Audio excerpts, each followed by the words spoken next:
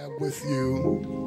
And I just believe that where we are is where God wants us to be, because where he's taken us is greater than we've ever been in our entire life. And while you're holding that hands, just, I know you're tired. You've been here all week, some of you, and you've been working. And I want you to do this. Just squeeze strength into somebody's hand. Just say, be strengthened in Jesus' name. Just tell them, just ask God to do something for them. Be strengthened. Touch their body from the crown of their heads to the soles of their feet, God. Strengthen their life. Strengthen their mind. Strengthen their soul. Strengthen their spirit, God. In the name of Jesus, where they're weak and where they're lack, God, fill it to capacity until they have to enlarge their territories. We're grateful right now, God, for what you've already done. And we're rejoicing and looking forward for what you're about to do. We're grateful today, God, for daily bread. Thank you for daily bread, our daily substance today, our strength. Thank you for our healing. We thank you, God, for healing our bishop, healing our father. We're grateful today, God, that you did not allow the enemy to have his way, but you left him here for us, God, that he may continue to teach us and preach to us, that he may be our leader. And we're grateful, God. We pray for Mother Young as well, God, that you would touch her body. Give her strength, God. Give her what she needs, God, that no one ever knows. But bless her indeed, God, that she would have no room to receive. We're grateful now for this church and this ministry. And we pray for these moments that you have to give to us, that we will speak a word to these thy people, God, that they may be blessed of you, that they may hear what it is that you have to say unto this church. We're grateful now in Jesus' name. And all the glad hearts, loose those hands and give God great praise. Come on, give him a better praise than that. And then just throw your arms around somebody and tell them, thank you for praying for me. Just throw your arms around them and tell them, thank you. Thank you for praying for me. And while we are standing, I want to thank God for my bishop. Let's give God great praise. It does my heart so well to see the bishop, amen, in praise today. Come on, give God great praise. And I'll be seated. You can be seated in his presence. And we're grateful for Mom. Amen. I had the opportunity to spend some time with him yesterday. And it was a grateful thing for me being away from here, not being here as much as I would like to. They're in Texas, in Houston, my hometown. But just so grateful, amen, to spend some time in his beautiful home, amen, with the bishop and just talking, and he's ministering to me and talking to me, and I'm grateful for that in Jesus' name. And I'm a person that honor leadership. I respect leadership. I'm the type of guy that, and I know everybody's not like this, but I wish we still had sons around that when the bishop says something, Dr. Myron, we don't say, Bishop, I'm going to go pray about it. Because he said it, we just go do it. See, I know I lost the church just that quick, because I don't know what it sounds like to tell my father, let me pray about it. I need you to go to the side of the hill, let me pray about it. No, well, no, there's no praying about it included.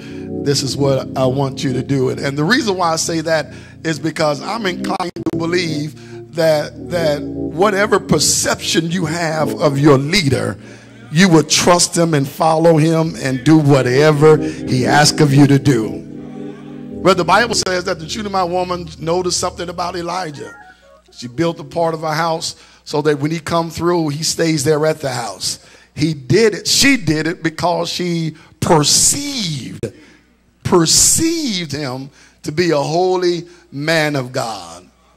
What's interesting about that text is that Elijah says, because you've done this, I've got to do something for you. Ask the servant, what is it that she needs? The servant says, well, I don't hear the paddling of the feet. There's no children in the house. Elijah, this is the crux of it. Elijah did not say, God, bless her with a child. He didn't pray to God. He just spoke it. He spoke it because, watch this, she perceived him right. And anytime you perceive something right, you will receive from them, no matter if you understand it or not. Give God great praise for your leader, your bishop, my father. Grateful for him, and I love him to death, and love you too, Mom, in Jesus' name. Genesis, the first chapter and the 26th verse. I am so happy to be among family, and a lot of my friends are here that I've seen, that have stayed. I saw Elder Ford here. I saw David. I told David, I said, man, you ought to come play the organ for me for old time's sake. David would play for me every time I was in San Antonio, there in Central Texas somewhere. David has always been a supporter of me and my ministry, and we're grateful to see him and his wife in Jesus' name. And we love him. Amen. We love him to life. And just so many, don't want to call names, so many that I know personally by name and those by faces. We're grateful to see you in Jesus' name. My wife does send her greetings, Marviette, and she just hate that she couldn't have been here this time to be with our family. And my little son, PJ, Patrick Jr., cannot wait to get to the vessel. Cannot wait to get here. And so we've got to make a special trip so he can come in Jesus' name. Genesis, again, the first chapter, and it would be the 26th verse. And God said, let us make man in our image, after our likeness, and let them have dominion over the fish of the sea, and over the fowl of the air, and over the cattle, and over on the earth, and over every creeping thing that creepeth upon the earth. And the church said amen. The subject is not going to make sense until I start in my message today, but I want you to give somebody my subject. Look at somebody and tell them, watch me live. Look at somebody else on the other side. Tell them, just watch me live. Just watch me live. I know you've been hearing some things negative about me, but watch me live. I know you've been seeing some things, and you think you've been noticing some things, but watch me live. You may be seated in Jesus' name. Thank you, Mike. Genesis is known as the book of first mentions. It records the beginning or the start of things. If you ever wanted to know what was on the mind of God concerning mankind, the first book to look into is the book of Genesis. It is the first mentions. It's the start. It is how things was supposed to be for man. It gives us the blueprint of how we should operate here on earth. And in this preachment today, Dr. Williams, by the help of the Holy Spirit, I want to show you or teach you how to get things in your life that has been held up. Now, maybe this is not for everybody, but there are some things that has been held up for you that you need to learn how to get your stuff released. Tell somebody, I'm getting my stuff released today. I know you might have said it last Sunday or the Sunday before last or the Sunday before last or the Sunday before last or last week or last month or last year. But there's got to come a time in your life that you believe what comes out of your mouth. Again, look at somebody and tell them, I'm getting my stuff released today. First things first, we've got to examine and realize how God operates, and from the conception of even speaking the earth into existence and creation, we need to find out, how did God recreate a world that was destroyed?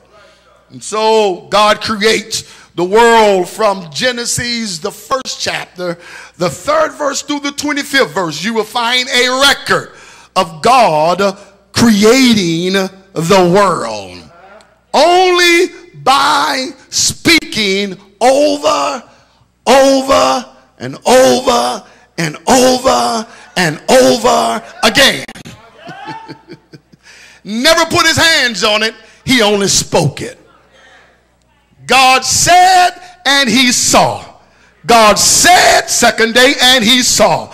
God said third day and he saw. God said fourth day and he saw. God said fifth day and he saw. For 5,000 years, all God did was speak.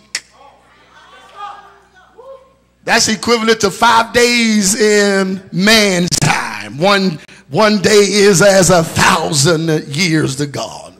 So God said these things, and he knew what he wanted because he is the God of creation. When God, take note of this, you've taken notes of whatever you're doing, tweeting to Facebook and whatever God wanted something to happen, he spoke it. He didn't connive. He didn't pull somebody down. He didn't shift some things around. He didn't lie. He can't do that anyhow, but he didn't manipulate. All God did was spoke it. And the problem with us is we don't speak it, we talk about it. I need help from that section right here. See, the difference between talking about it and speaking it is talking about it is just you just loosely saying things and you have wishful thinking. But when you speak of things, you have confidence because you have authority. There's a thing that I have adapted now in my church, that when we hear people that are going through, or people that are down, or situations that are happening in their life, we don't pat them on the back and say, oh, baby, I'm sorry, things gonna work out, it's okay, and you start crying with them. We have taken authority over everything that causes hardship, pain, and suffering to the body of Christ, and we let you tell what's going on, but in return we take authority. Come here, give me your hand. And I take authority over sickness in the name of Jesus. You will be healed, you will be delivered, and you will be set free. If you're looking for a sad song, I'm the wrong one to talk to. I'm speaking life to everybody I come in contact with. I need you to tap somebody and tell them, I need you to live. I need you to live. You've got to know that you have a kingdom voice. And the reason I know you have a kingdom voice, the scripture says, whatsoever you bind on earth, that's nothing that you do with your hands, you bind it with your mouth. Whatsoever you loose on earth, it will be loosed in heaven, because you have kingdom authority. Somebody shout hallelujah. It is you to understand that we have the ability. You need to discover this, that we have the ability because we have been created in God's image and after his likeness to speak things into existence. Jesus says it like this in John 6:6-3. It is the spirit that quickens, the flesh profits nothing. The words that I speak unto you, they are spirit and they are life. I need you to tell somebody and tell them, I need you to come back to life. Y'all saying it dried up. I need you to look and tap somebody around you and tell them, I need you to come back to life. I need you not just to survive, I need you to live. For I have come that you might have life, and that you might have it more abundantly. By the time we get to verse 26, God does something. If you look at it again, rehearse. If you look at Genesis 1, first chapter, third verse through the 25th, he created. By the time you get to verse 26, God does something differently. Everything previous to verse 26 was made, check this out, with a seed after its kind. Everything was made with the seed after it's got. Let me explain to you. I'll go through it just real quickly. Night and day are the seeds from God creating light. The sky is the seed from God creating the heavens. Seasons and stars are the seeds from God creating the sun and the moon. Fish and birds are are the seeds from God creating the oceans, the heavens, and the skies. Vegetables is the seed from God creating from dry land, separating it from the ocean, and God put in the herb, plants, vegetations, and fruit. It's now check this out. In what God created, in all of those, it gave it the ability to produce seed bearing after itself. In other words, God gave everything he created the ability to reproduce itself without the assistance of any other living thing. Every plant has the ability to produce itself. That's why you don't eat the whole thing, save 10% and put it back in the ground. Y'all quiet right there. He gave it its ability to bring forth so that at the time that it is needed, it is ready to reproduce itself. What God said, God spoke to its potential. God spoke to every creature and every creation potential to give him what he wanted. And so as we understand what it is that God is saying, God is simply telling us that by now you should have learned that whatever God wanted to happen in this world, he spoke to what was holding it. Let me explain. The sky has the potential to bring forth birds. So God spoke to the heavens and says, let the birds come forth. When God wanted fish, he didn't speak to the sky because there was no potential in the sky to produce fish. So he spoke to the oceans and said, fish and living water creatures, come forth. When God wanted herbs and green and vegetables for substance, he didn't speak to the sky. He didn't speak to the waters. He spoke to the land because the land had the potential to release what was holding what God wanted. And so what God is saying, whatever you want, creation has already been created. All I need you to do is take kingdom authority and speak to stuff that's holding up your blessing. Speak to stuff and tell it, let it go. I wish I had a witness in here. They can have you bound up in grave clothes, but you got to do like Jesus says, loose him and let him go. Because you have the authority, you can speak those things that are not as though they were. Tell somebody, I'm getting my stuff released today. I'm getting it released today. I can't wait another day. I'm hearing the message, and the message is telling me that I have the ability to speak to whatever's in creation so that I can have whatsoever I ask. I'm getting through it. And so look at part 2 of it. You would understand that everything, again, previous in Genesis 1:26 was made with the seed after this kind. So God looks at creation and he looks at the earth and he realized he needed someone to have authority in this realm. He needed somebody to have authority in this realm. So God comes up with an idea and he looks within himself and said, let me make a seed after my kind. Let me make something that operates like I operate. See, some of y'all just cheap. You just cheapen God. You reduce him down to nothing below man. You think you compare how man treats you. You compare the same thing to God when God says, I'm much bigger than that. I'm much greater than that.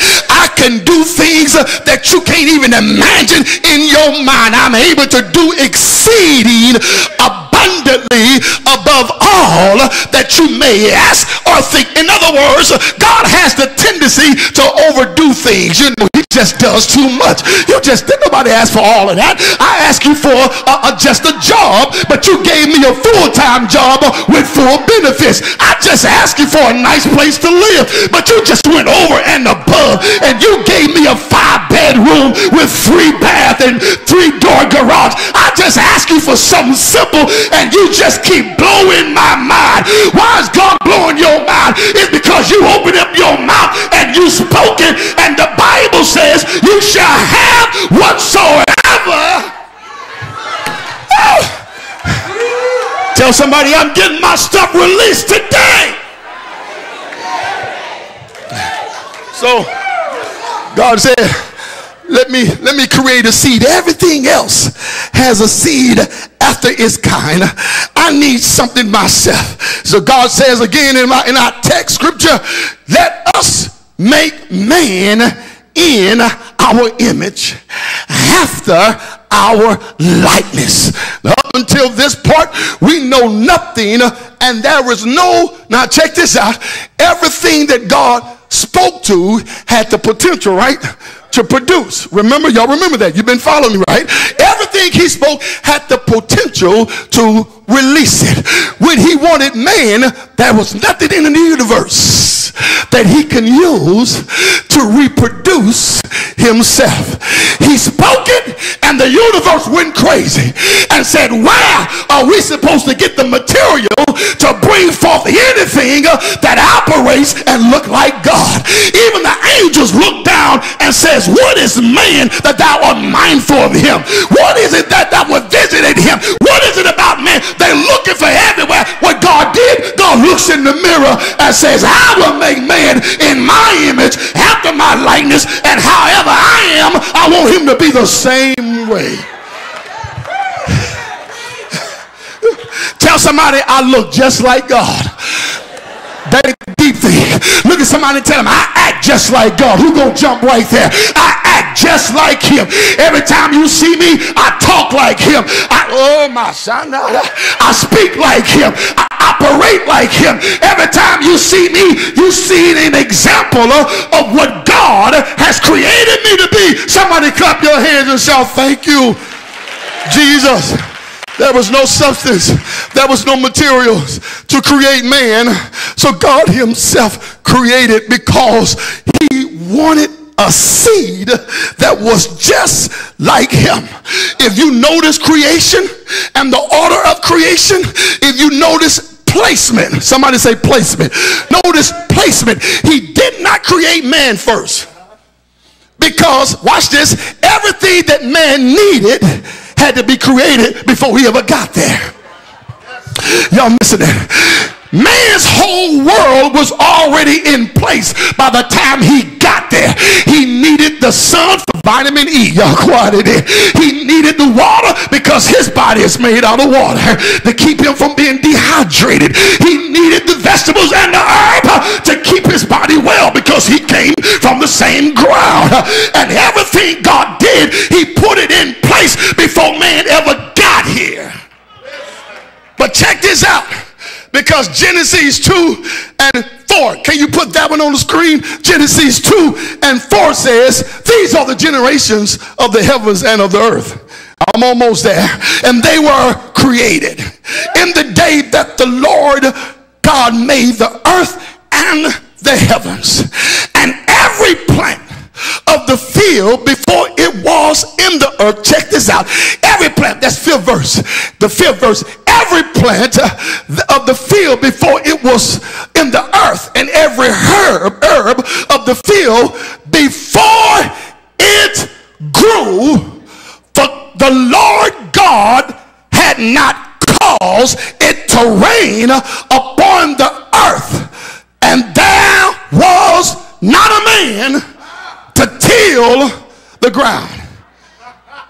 All I'm trying to tell you is God put everything in place, but it didn't grow until man got here. Can I tell somebody this real quickly before you go take your first snore to sleep? Let me tell you that maybe things are not growing in your life is because you hadn't got in place. Because the moment you get in place, then things are going to start lining up, and the Bible says things will start to grow. If you're out of place, it's nobody to till the ground. If you get in place, you're there to dig it up, uproot it, flip it, and turn it around. You ought to look at somebody and tell them, them, get in place, get in place, get in place. You missing out on a whole lot of stuff because you out of place. You in everybody else's business. You tending to other stuff when you ought to be in your own place, seeing about your Father's business. Somebody shout glory. Say, I'm getting back in place.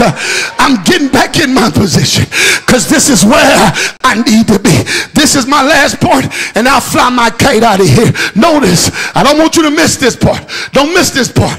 Genesis 1:27. I'm staying right in Genesis, if you notice, because that's where it all begins. Let me give you something to really dance about, because there's something about knowing your place and your authority in what God has set you to be. Genesis 1:27. So God created man in his image.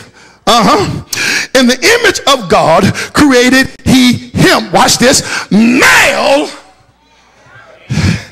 and female created he them. 28th verse. And God blessed them, and God said unto them, everybody read that part, be fruitful and multiply and replenish the earth and subdue it and have dominion over the fish of the sea, over the fowl of the air, and over that moves upon the earth. Y'all get ready for this.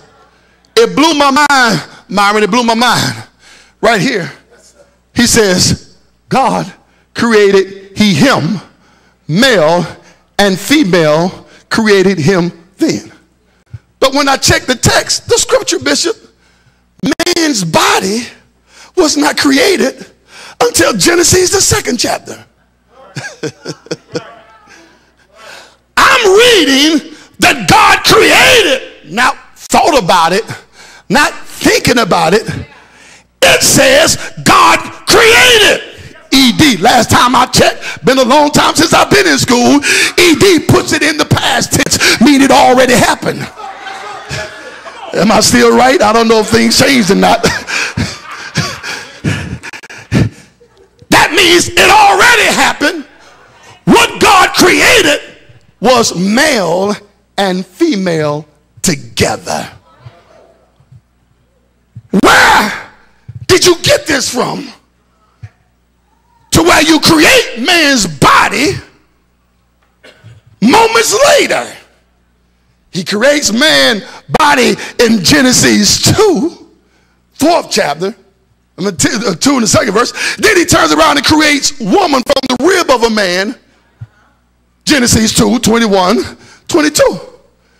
My question is, who was he talking to in this particular scripture? He created male and female created them.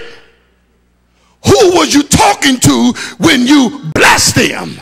Who was you talking to when you said to be fruitful, to multiply and replenish the earth and subdue it and have dominion over it? Who was you talking to?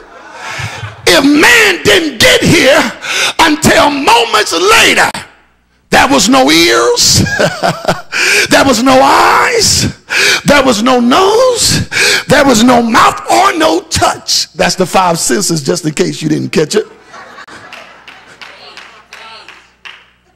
In other words, God was not talking to the body of a man. He was talking to the spirit. I wish I had a witness in here. So some of y'all caught that. 1, 3, 4, 5, 6. He was talking to the spirit of mankind. And when God talks to the spirit, there's neither Hebrew, Greek, or Jew. There's neither male or female. When God gives a command, he commands your spirit. Lord have mercy. It's not about your physique. It's not about how tall you are. It's not about how short you are. It doesn't matter what color you are. It doesn't matter how you look. It's all about your spirit. And if you have the Spirit of God living on the inside of you, God is telling me to tell you that you need to dominate your world. You need to be fruitful. You need to multiply things around you. You need to replenish. Look at somebody, tell them, I'm going to speak in spirit. Tell me, every time you see me, I'm a speaking spirit. Oh, y'all quiet in here because some of y'all got a cussing spirit. But then you ought to have a speaking spirit. When I bless you, things happen. Lord have mercy. He said, I bless those whom you bless. I'll curse those whom you curse. God is talking to your spirit. And if you haven't caught revelation yet, something wrong with you, because you need to understand right now, you have the ability to get out of the flesh, get into the spirit, and speak those things and call what's holding you up. Can somebody practice it right now? Before you go home, can you jump to your feet and can you call something that's been held up? Can you call something that's been, some of y'all catching it, some of y'all still in flesh. I need some of y'all that know how to get in the spirit.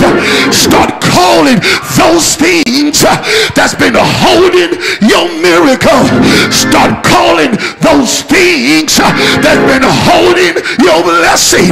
And God gives us the tools, and the tools God gives us is the tongue. For death and life are in the power of the tongue, and they that love it shall eat the fruit thereof, which means you have the ability to speak things right now and command production in your life. You ought to just say, I'll never be broke again. You ought to say, I'll never be sick again. You ought to say, I'll never be hurt again. I take authority over my world. I take authority in my space. I take authority in my home. And go to your house and say, Satan, the Lord rebuke you. Get out of my house. Get out of my family. Get out of my loved ones, because I am a speaking spirit. Every time you see me, you see flesh. But don't be afraid of what you see. You need to be afraid of what I say, because I can have whatsoever I say. Can I get you to say something in this atmosphere and tell God to release it? Yeah. Release it. I'm learning every day.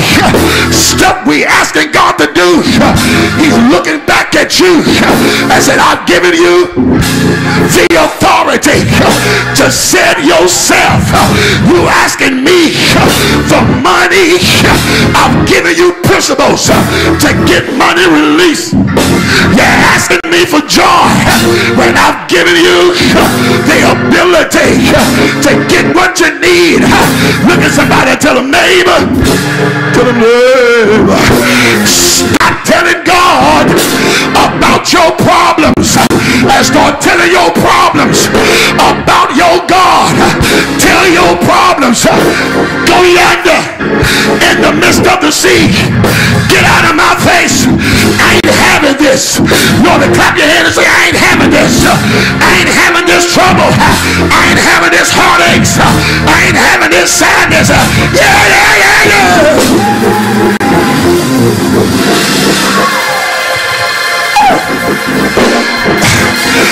Tell somebody, I'm on assignment.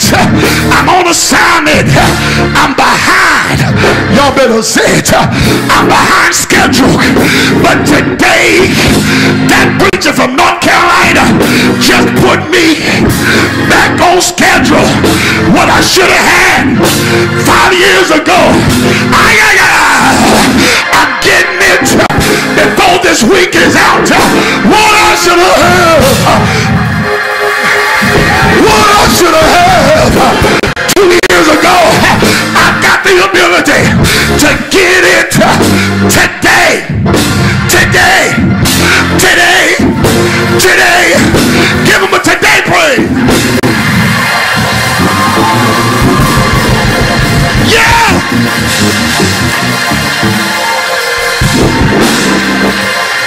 Tell somebody, I'm closing the book. Can't get it all. Tell somebody, watch me watch me live. Watch me live above measures. Why die before your time? Why be sick? Others are healed. Why be broke when all you gotta do, open your mouth. Open your mouth.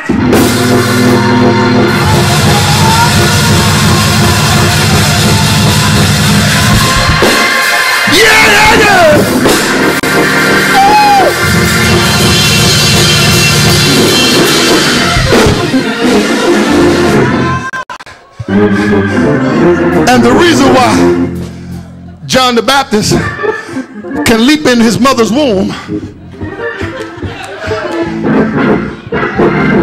when he didn't have eyes, he didn't have ears, he didn't have a body. So that means, watch this, when you leap, it's a physical outward expression. On the inside, your spirit about to lose it. Because I need to prophesy to somebody.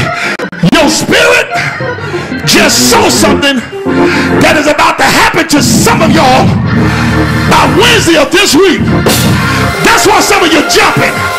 That's why some of you leaping. That's why some of you clapping. Your spirit, your spirit, your spirit, your spirit just saw something. Somebody, shake somebody by the hand and tell them, neighbor, my spirit just saw 3 of my prayers being answered right now.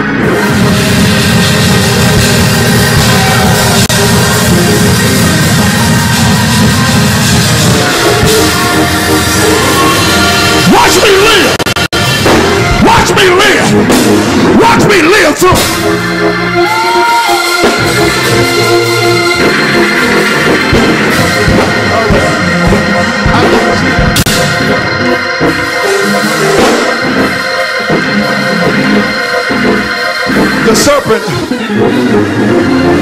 The serpent fastened itself to Paul's hand. It is. But the snake was not revealed until the fire started up. Don't listen. All I'm trying to tell you, if you get on fire, snakes in your life. I got help over there. It's not over here yet. If some of y'all get on fire and start rejoicing like you just got what's been taken from you, all the snakes in your life that been holding on to your hand, trying to keep you from getting another level, has just been revealed. And now you can say delete, delete, delete, delete, delete, delete, delete, delete, delete, delete. I don't need you. Delete, delete. I'm going.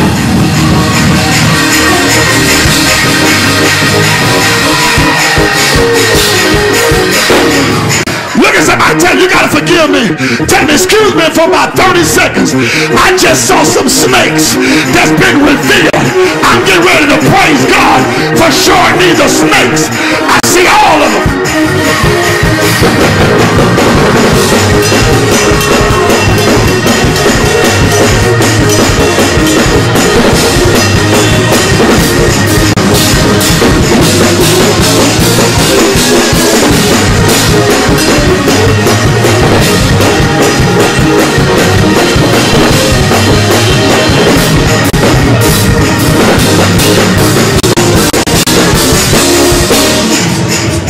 Can I tell you something?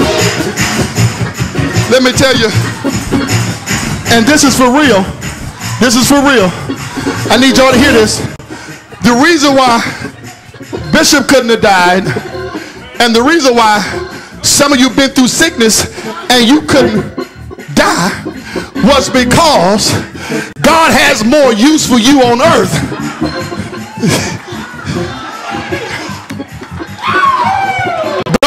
You in heaven right now.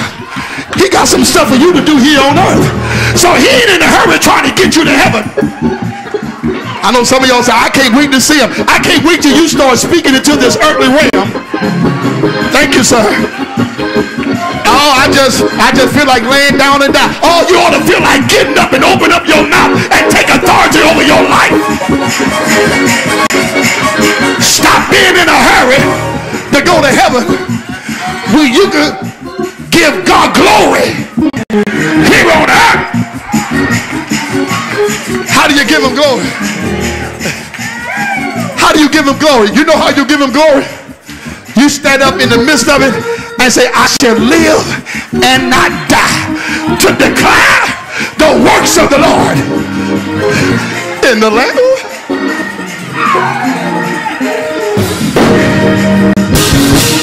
So David, the snake was on Paul's hand and he shook it off. They saw the snake and they stood back watching, waiting. They waited. In a minute now. Just in a minute now. What do you say? They say 5 days. In a minute now. In a minute now. It's nowhere in the world. Watch this. Ain't nowhere in the world he can survive that bite. Who just caught that in the Holy Ghost? The snakes that bit you are waiting for you to die. But don't know it ain't about my flesh. It's about the spirit. And even though you had venom in the snake, it wasn't the bite, it was the venom. But when you got the Holy Spirit, everything that afflicts the flesh can't touch the spirit, because God says, I'm the only one that has the ability to destroy both soul. So everything that come to you, you just shake it off. I got shakers over here. When it come to you, just shake it off. And tell the devil, watch me live.